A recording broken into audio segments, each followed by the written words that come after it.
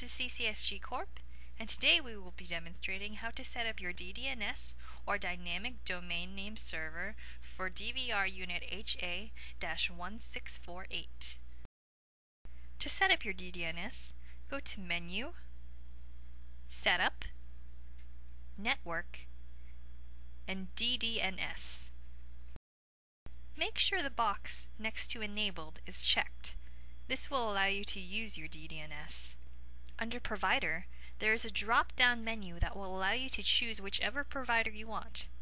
If you wish to receive your own free login information, contact us by phone or email, and we will provide you your own username and password on our CCTV DVR server for your DDNS. Choose the provider you wish to use. For this demonstration, we will be using our CCTV DVR provider. Enter in your username and password.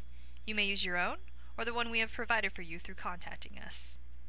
Under Domain, enter in your domain name.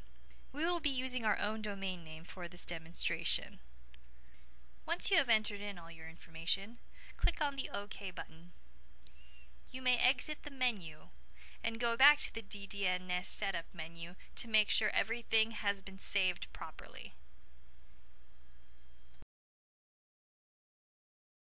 Now go to your computer and open up Internet Explorer. Enter in the domain name used earlier in the video into the address bar. This is the one we will be using for this demonstration. If your DDNS has been set up properly, you should be taken to a login screen.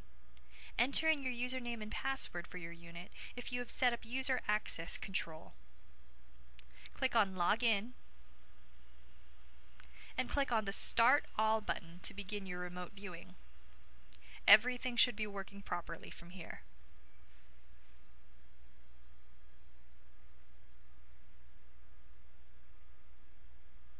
And that's it. Thank you for watching.